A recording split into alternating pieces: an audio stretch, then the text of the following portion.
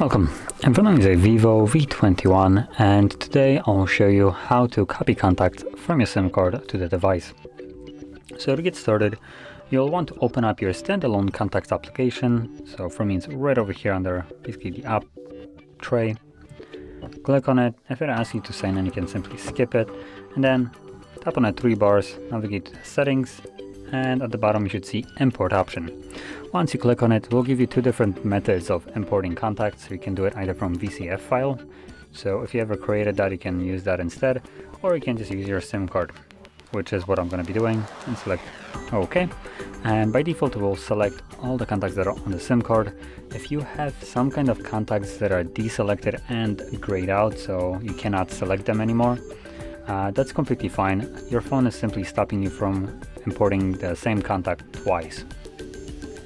Additionally, you can deselect contacts that you don't want, and from there click on the check mark. It will give you how many contacts have been imported, which you should be able to see them in your contacts list now.